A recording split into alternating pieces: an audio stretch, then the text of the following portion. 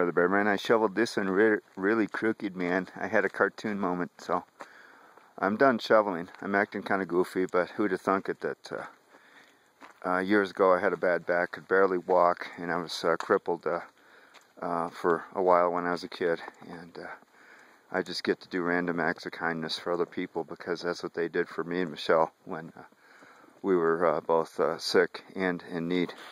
So that's what it's about. So here's a challenge for everybody. Why don't we do random acts of kindness for one another and pass it on, because that's what makes it easier in life.